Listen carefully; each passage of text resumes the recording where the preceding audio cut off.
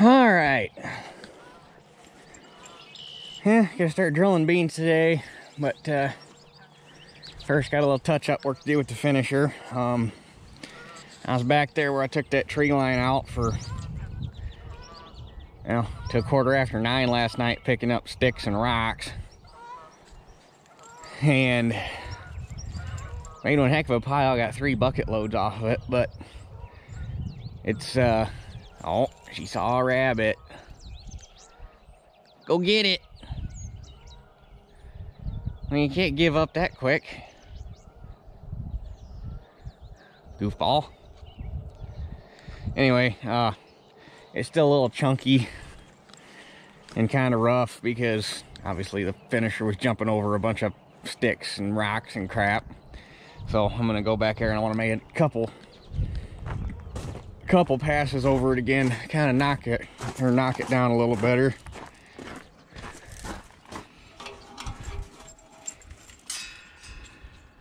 Be good.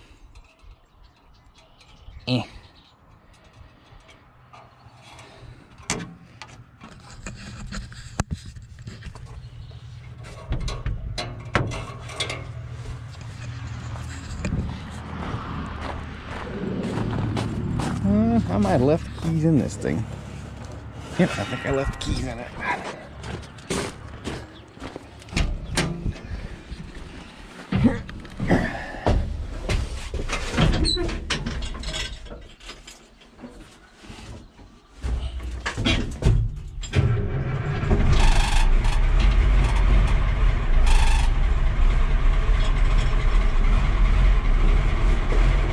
If they'll crank, they'll start.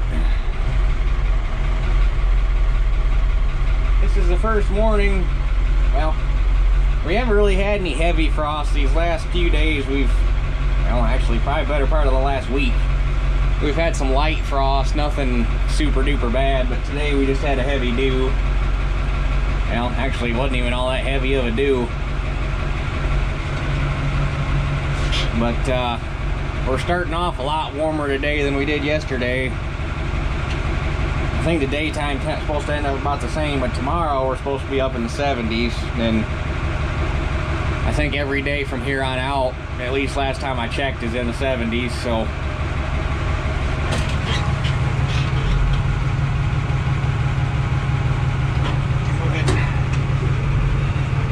get this thing off the locks.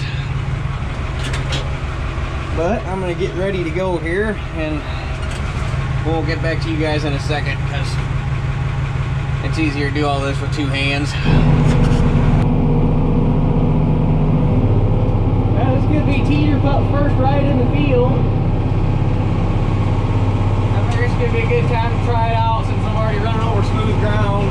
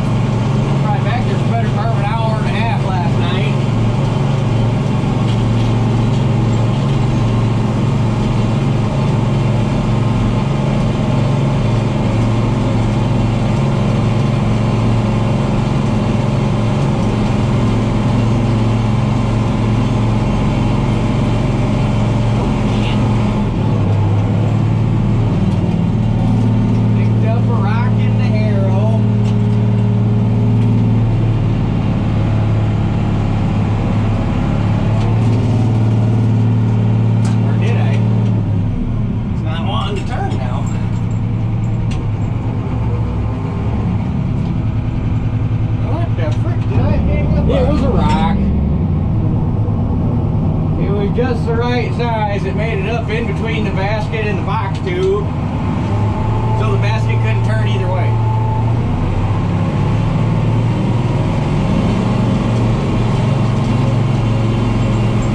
Never fails. Spent an hour and a half picking up rocks and sticks, and you're still hanging up on rocks and sticks.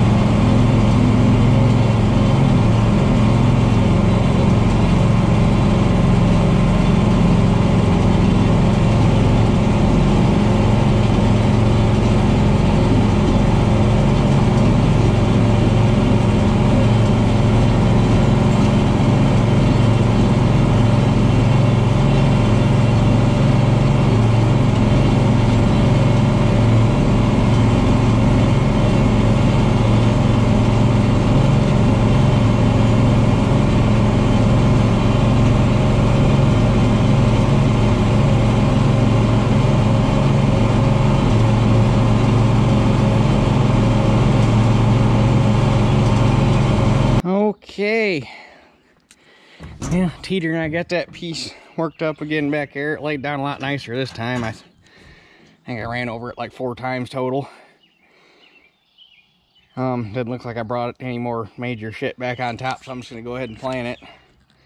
I'm sure I go back here and chisel plot again this fall. I'm gonna have to pick up more roots and crap, but you'll have that when you take a tree line out. But anyway, drill's all loaded up.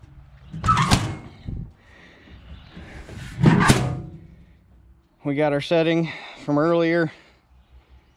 I'm gonna throw them bags in the burn pile real quick and get rid of them so they're not blowing around. I think I did not grease this when I had it here. Shoot some grease in it real quick. It's only, the only grease zerks on the whole thing are the ones on the line shaft. Everything else is dry. So shoot some grease in it real quick and get after it. Well, I tell you what, the weather people keep changing their story. It's not even 9, well, it might be 9 o'clock by now, but I already had to shed my coat, and if it gets any warmer, I'm gonna have to shed my sweatshirt. And they said it's supposed to get, or now they changed the story, it's supposed to get up to 70 today, which is great. We need the heat. And I'm ready to have to not wear sweatshirts all day anymore.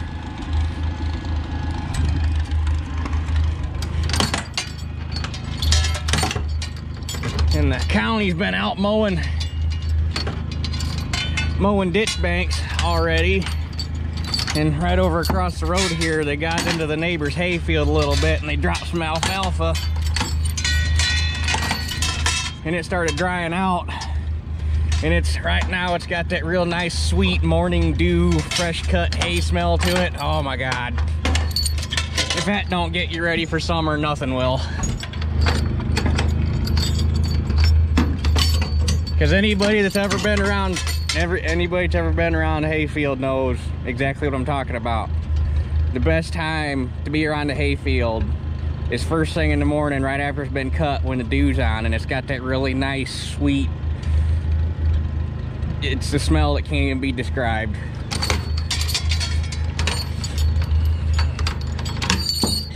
The 3 greatest smells in the world: fresh plowed ground, fresh cut hay, fresh chopped silage. All 3 of those need to be an air freshener.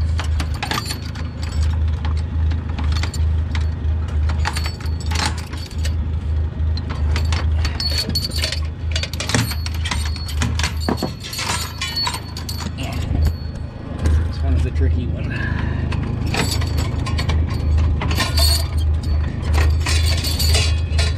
I need to make some hooks to hang those things. It'd make my life a little easier.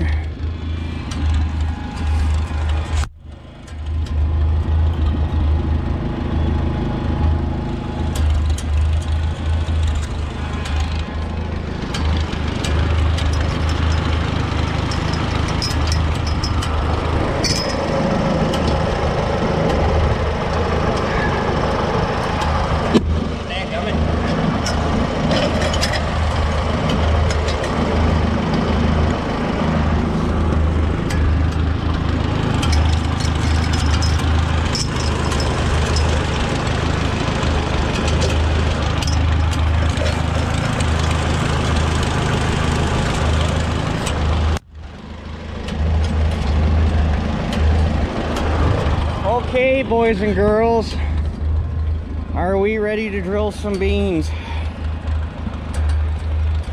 I do enjoy drilling beans. It's more fun than corn because you don't gotta keep stopping to fill up. You just go. And you don't necessarily even have to worry about being straight.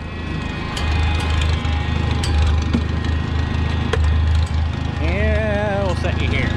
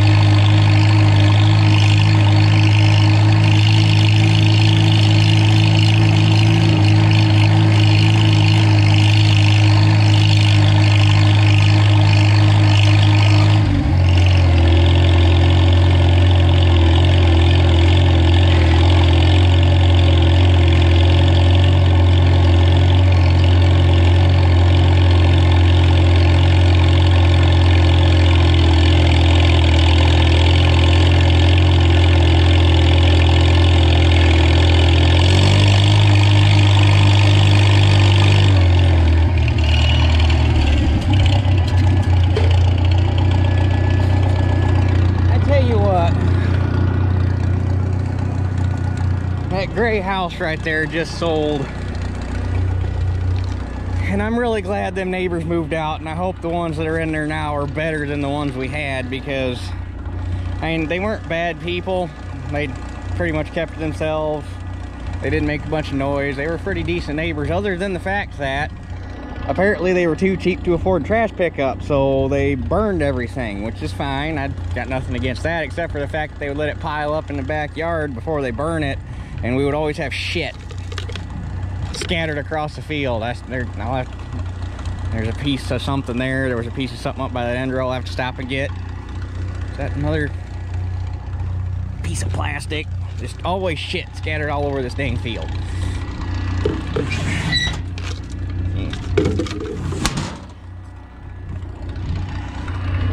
But you'll get that.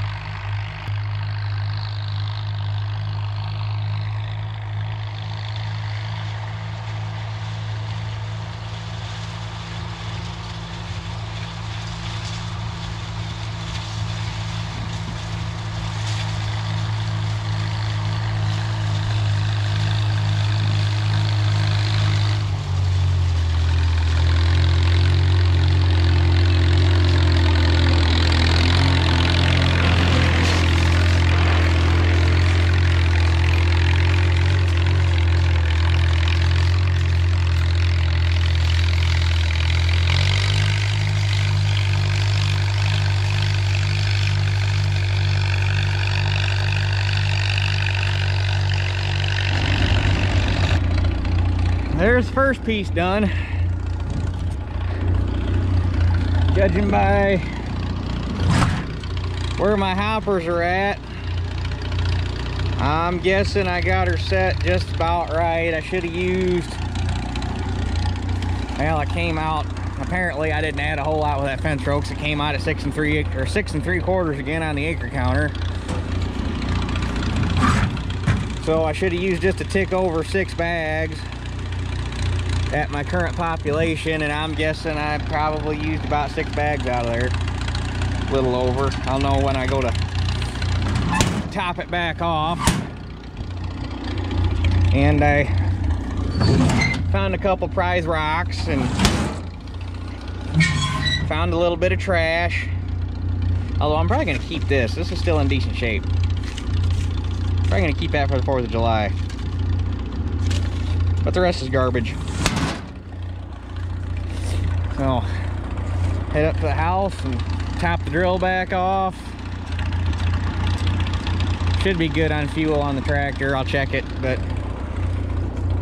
I'm gonna head over yonder and get that 4 and 12 acre chunk that are right next to each other. Get that knocked out and then see where I'm at on that.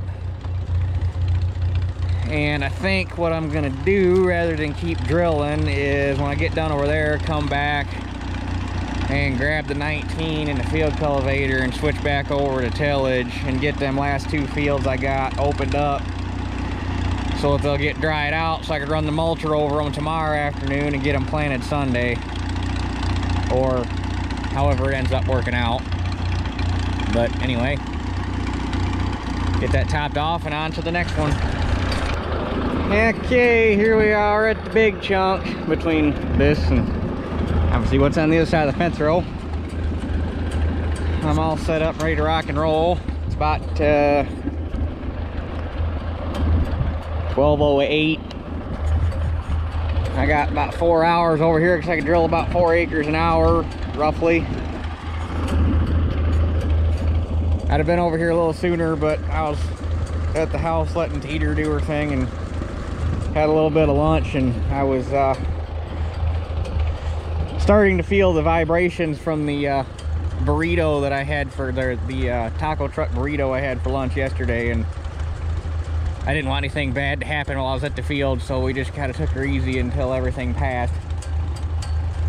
You know, you'll have that on them taco truck burritos, but damn, it was worth it. That thing was good. So anyway, yeah, you know the drill. See what I did there?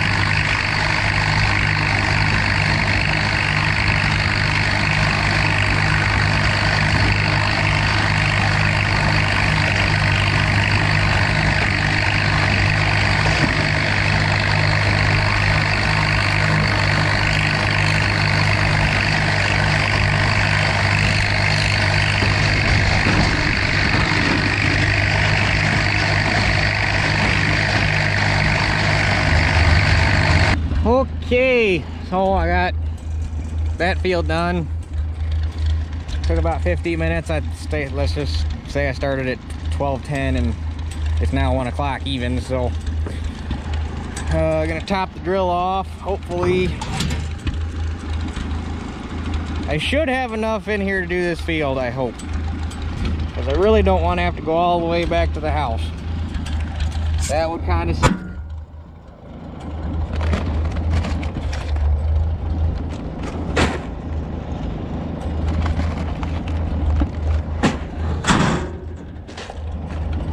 That's the shitty part about doing this by yourself during the week when nobody's around to give you a lift.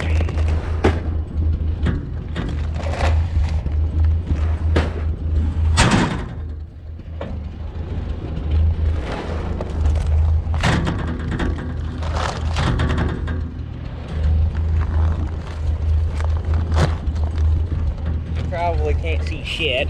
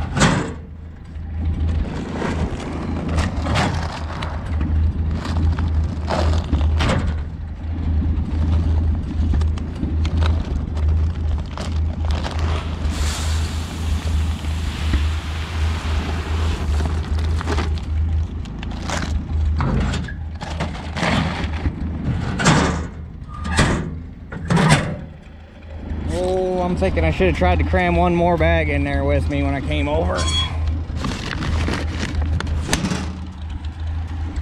It's gonna be close. It's gonna be real close.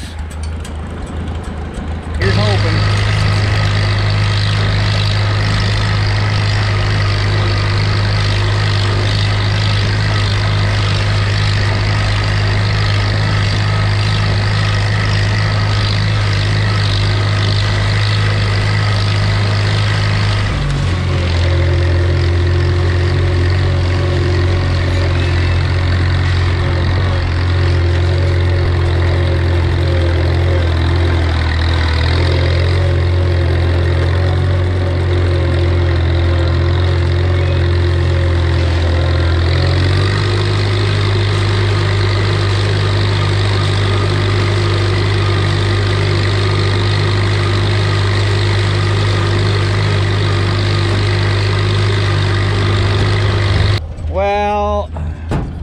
I should have brought more.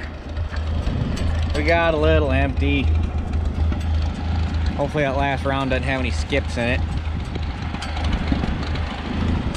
But I called my old buddy Chris, and his keys are in his truck, so I don't gotta run the tractor all the way back to the house. So I'm gonna go grab some more seed real quick. Because unfortunately, I was this close. I probably only got maybe 2 acres left. I got this triangle right here, and then there's some short rows in the back I gotta do to close the gap, and yeah, missed it by that much. All right, I got 5 bags to throw in there, so that should be plenty for the little bit I got left.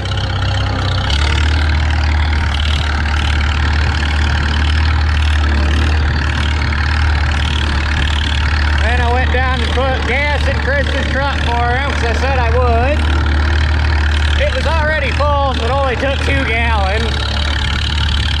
He told me not to, but I did it just because. Mostly just to be a jackass at that point, since it was already full. So I could send him the picture saying I put gas in your truck with a little 2 gallon in it. And then about the time I got done filling the drill, he showed back up in his dad's truck, so I shot the shit with him for a minute. So basically I just lost an hour, but well, we're in no big hurry. Well, there's that job done. Only took about another 30 minutes, but all packed up and ready to go. Got plenty of time to go home, grab the 19 in the field cultivator, and get back to working dirt, but I think I'm going to make that a separate video. So And for all the, well, I shouldn't say all, there was only a couple people that told me when I did the head on this, it didn't have the thermostat in it, and I ended up putting a new thermostat in it because it needed to have a thermostat in it. I had some people tell me don't do that. They had it out for a reason. It's going to run too hot. Well, she went up to about the mid-range of the temp gauge and it stayed there all day. No muss, no fuss, no overheating. There's supposed to be a thermostat in there. They're there for a reason, kids. Not only does that engine temperature controls combustion, it just, yeah. You're inviting premature engine wear. If you're running it too cold, you're getting piss poor combustion. It just need to have a damn thermostat in it. If it's running hot, don't pull the thermostat out. Figure out why it's running hot. Yeah. But anyway, and this drill works it pretty good too. You would probably struggle pretty good to pull a 10-footer with a stock 66, especially fully loaded. Sorry about that. Had to do a goofy cut. Yeah, you would really struggle. You might pull a lighter frame drill 10-foot with a stock 66, but these 64s are heavy to begin with, and then you load that box all the way up, it gets really heavy. It'd be a lot happier behind like a 77, but that tractor ain't quite stock anymore. And when I do the bottom end of the engine this winter and put the big bore kit in it, it's going to be even further from stock. And especially as far as 66s go, I would not want to try to pull this drill with a narrow front either, because like even that little bit of a hill right there, you start climbing and the rear tires start digging, it'll pick the front end up and the spindles will start bobbling. It won't pick the tires up off the ground, but it'll take the spindles and it'll take the knees and pick the spindles up, and your tires are up on the center rib and they'll just bobble.